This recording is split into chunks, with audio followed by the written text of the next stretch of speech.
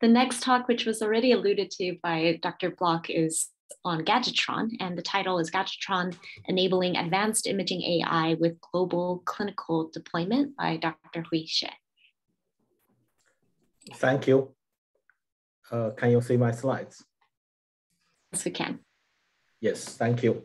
So my name is Hui. I'm working at NIH. It's my pleasure to give this talk today. My talk is about Gadgetron. So I have nothing to disclose. The outline of my talk. So we will starting by, I will give you a very brief introduction to Gadgetron, but I will point to the results, which if you are interested, you can learn more on this topic. So the main part of my talk will be, how can Gadgetron make a difference? So the key function in the current Gadgetron is its ability to translate from the research to the clinical deployment, which I will give one specific example. How will Gadgetron enable advanced AI application running on clinical imaging device? Then I will demo what we had achieved using Gadgetron, which is a quite large-scale global deployment. And I will conclude my presentation by giving you a few more showcase, which I called, basically showing the potential of this framework. So what is Gadgetron? Gadgetron is a designed data streaming framework for the advanced medical imaging computing. It's not a new project per se. It has been developed for the past 10 years, and it's still under very active development, which I saw the pull request almost every day. So what can Gadgetron receive? It can receive the MR raw signals from a sequence from the imaging device. In this case, we can do the MR image reconstruction and further process the image. Gadgetron can also receive the image, for example, DICOM image. Then in that case, you can use the framework as a data processing package. You can program Gadgetron with C++, which is a Gadgetron backbone is built. Or these days, many people will prefer either Python or MATLAB or other languages. So Gadgetron has developed very strong support for Python. So you can code up your entire application in Python and run in Gadgetron. That's not a problem. The last point of Gadgetron is by growing with Gadgetron, this ISMRD data format is become the standard of the language which Gadgetron receives. It's also supported by the major vendors, for example, Siemens. So you can check the ISMRD repo to learn more. So Gadgetron, its backbone, it's a programmable data streaming framework, which if you have a scanner, you can think it's a client of your imaging application. Then it will communicate and sending data and receive results from Gadgetron, which running as a server through the, for example, TCP/IP protocols. Then Gadgetron provides a rich set of reader and writers to handle different case-based format or image format and other formats which your application may be needed. Then as the developer, from a developer point of view, what developer needs to do is to code up each of these modules, which we call Gadget. We can direct Gadgetron what to put in, become an imaging pipeline through the Gadget by tell Gadgetron, for example, using this HTML format. I give you one example here. For example, my first sketch maybe do some coil compression, then I can do image reconstruction. Then maybe I used partial Fourier. We can do some image processing to improve image qualities. So by flexibly put together different gadgets, you can reuse your program modules and you can extend it the functionality as your needs. The setup of the Gadgetron is really considered the clinical imaging scenario. So I want to give you one example. For example, let's say we want to imaging the heart with multiple slices. So one type of imaging is called real-time imaging. You basically image the first slice, then image second slice. So from the data acquisition point of view, the data acquisition is continuous. So what's very important for the clinical usability is that we can't wait until the imaging is done, then do the recon. To make the waiting time, minimize the waiting time, the ideal case is after we acquire, for example, first slice, then recon kick in. So this kind of functionality is possible using Gadgetron because Gadgetron is talking to the imaging device in real time and receiving the data in real time. I want to give you a real example. So this is a screen snapshot of a MRI scanner, which I'm scanning a phantom by scanning, for example, 10 slices. So as you can see here, this scanner sending data to Gadgetron. So for every slice is being acquired, you can see this ECG waveform. The data is streamed to Gadgetron, then Gadgetron starts to recon while the imaging is ongoing. So while the entire imaging session is done, user only needs to wait a few more seconds to get all the recon data back to the scanner, as you're showing here. So we call this on-the-fly recon. This is a key concept in the Gadgetron framework, which is really try to make the clinical imaging smooth. Otherwise, in this particular case, user needs to wait 20 seconds without this on-the-fly recon. So Gadgetron is not only an empty framework, it's a very rich framework. It has been implemented a lot of functionalities and a lot of this Gadgetron guide chains as a reusable imaging workflow.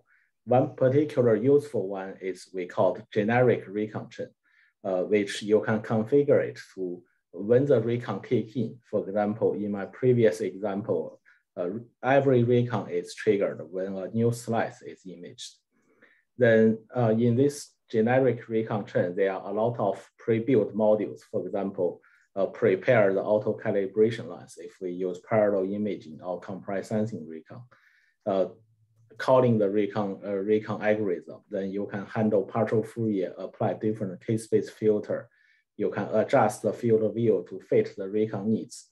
For example, if we have 2 times image resolution, then this gauge could do a 0 padding resize. Then you can scale the image properly. Then the resulting image could be sending to the downstream image processing chain to get the biomarkers, which I will demo. So with this talk, I can't give you too much details what Gadgetron has, but it's a huge framework. It has many different toolboxes. For example, a complete set of non-uniform FFT for CPU and GPU. It has many solvers for different optimization problems. For example, those used in compressed sensing. It has Python calling functions. It has motion correction. It has a very solid implementation of 2D and 3D GRIPA, Spirit, CS recons. Recently adding the AI recons. It also has the function to allow you to plug in your AI models into Gadgetron chain. So you can use Gadgetron as the machine to deploy your AI models. Gadgetron also supporting very solid cloud and distributed recon, which I will show you, and a lot more. So if you are interested, I put in some results here. The biggest result is Gadgetron repo. So everything is open source. You can go there and clone. Maybe you want to check the manual, which I listing here.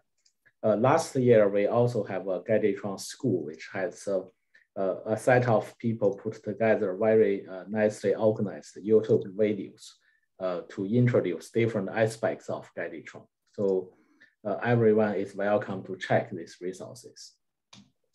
So one thing I want to particularly present today is to allow the Gadgetron to call the AI models. So if we step back, lots of us are now developing the deep learning models, which often require pretty rich in computing powers. It's also require the flexible and updated software environment. For example, you may want to use the latest PyTorch or latest TensorFlow. But the reality in clinical is many imaging, majority of the scanner is actually not equipped with a TensorFlow with it, right?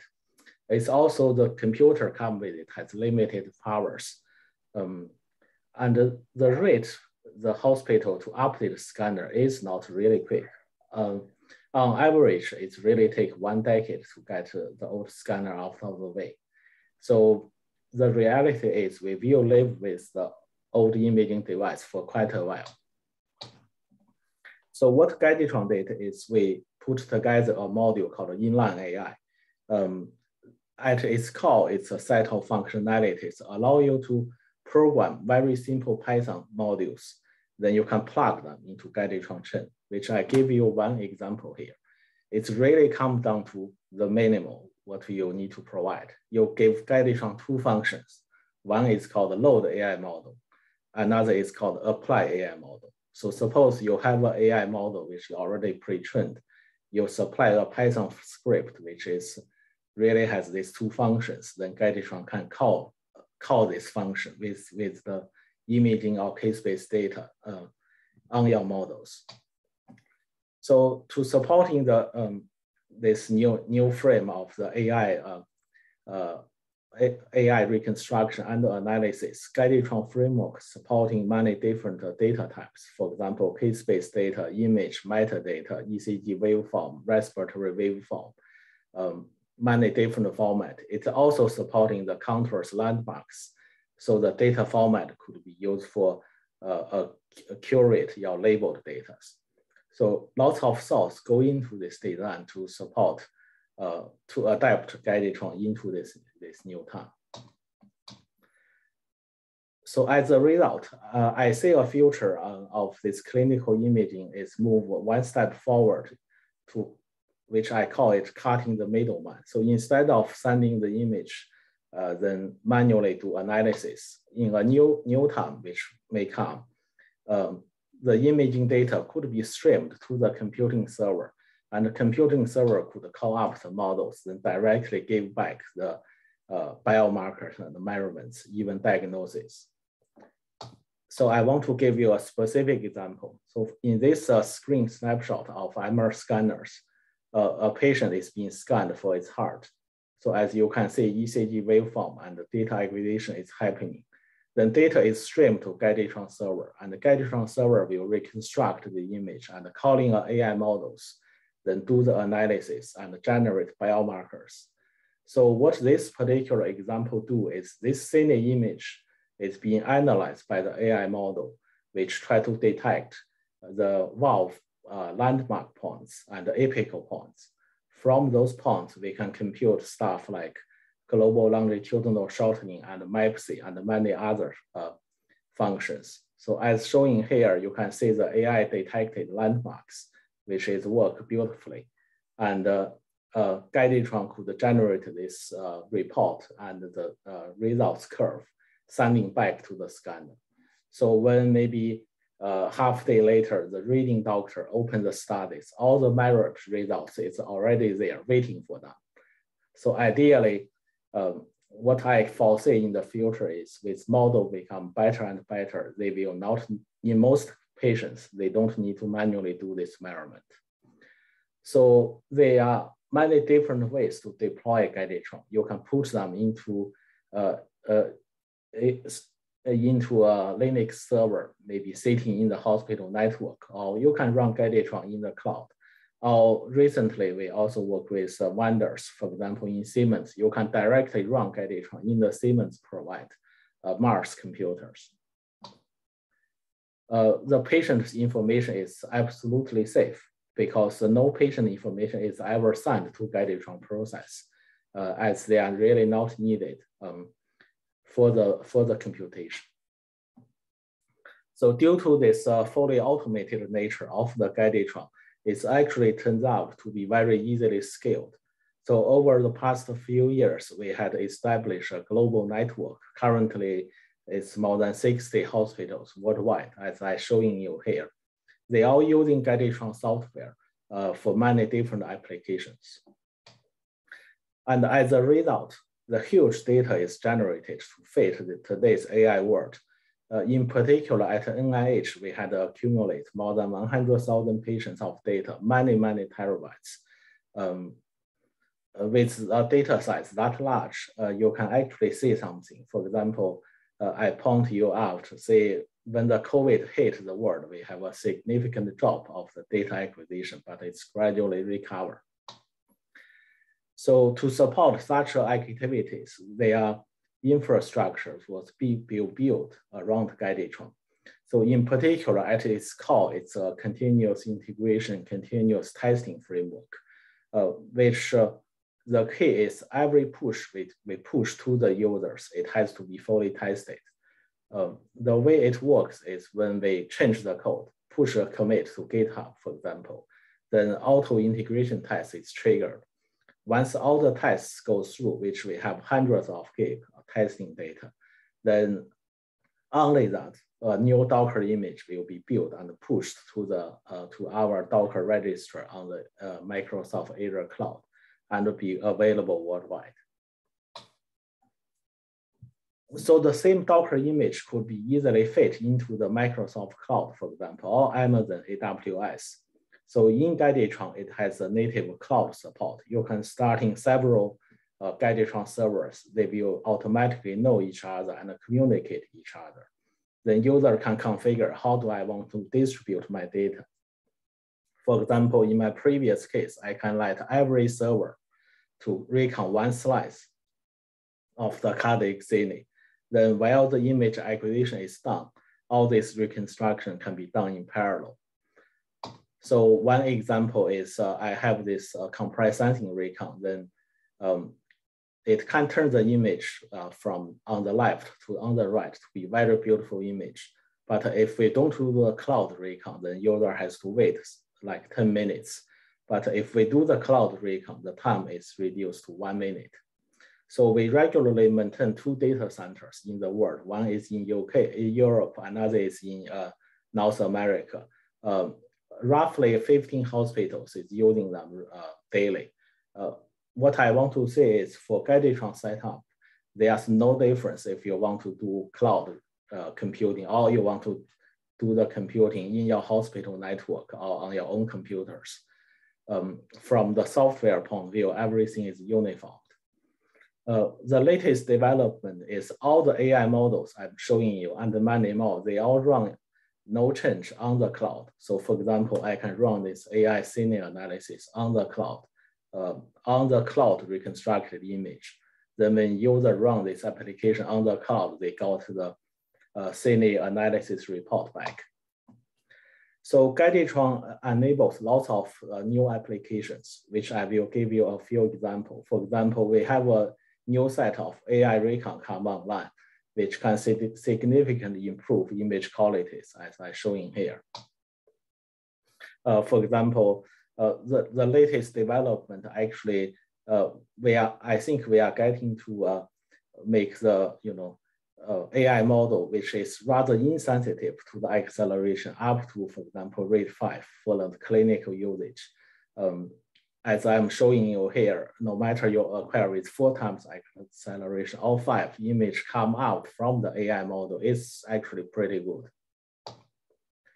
So let me give you another example for the complete AI recon and image analysis in one workflow. So we want to give cardiologists ability to quantify the scene image automatically. So we have several models built with Gadgetron. Once the scene image is reconstructed, we will first detect the valve plan, then apply the model to detect endo and epic contours for the end diastolic phase and for the end systolic phase. Then based on those results, Gadgetron will automatically do the analysis, then sending this kind of report back to the scanner and available in the DICOM database, which gives them ejection fraction, diastolic volume, central and central. The whole beauty is, as the developer, you will control everything of it, which if you want new biomarkers, you can add them. As the users, you don't need to vary any of it because everything just show up on your imaging device and your database while you start to report this patient. So another example is we are not only limited to cardiac, so we did work for the body imaging. For example, for the multi-slice parallel scans, we can do this multi-organ analysis, then give them all kinds of biomarkers. So all these are the possibilities of using Gadgetron. So I hope I gave you some examples to get you interested. But if you step back, look at the bigger pictures, Gadgetron belong to the computing infrastructure. It's give you the uniform computing infrastructure, either local and on cloud. And based on these computing infrastructures, now we have two development. One is AI development, another is imaging development. In the imaging development, it's MR sequence, MR reconstruction, image qualities, artifacts detection, central and central. On the AI development, it's new reconstruction, automated quantification, biomarker extraction, diagnosis. Gadgetron is the platform. You can integrate them all in one. You can consider your clinical applications, not as the isolated steps, but you can consider them as a uniform process. How will we maximize the usability, and how can we favor the end users to the max? So, which I call this new term is AI-powered imaging, which really cover acquisition, recon and computing, analysis, diagnosis, and a lot more. And everything you build could be delivered to the end users through this platform. So this concludes my talk. Thank you for your attention.